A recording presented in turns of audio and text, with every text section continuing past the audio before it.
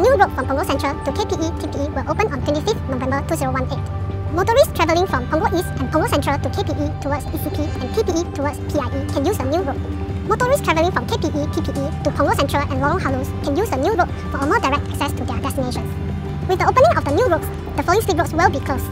Link road from Punggol East to KPE towards ECP, section of link road from TPE exit 7 leading to Lorong Halus, and slip road from KPE towards TPE exit to Lorong Halus. Now, let's head for a drive and I'll show you the route to the new link road when you are heading from Punggol Central to KPE ECP and TPE PIE. We are now travelling on Punggol Central using the new link road to go to KPE towards ECP and TPE towards PIE. Look out for the signage and keep to the correct lane. Continue straight onto the new link road. Continue straight.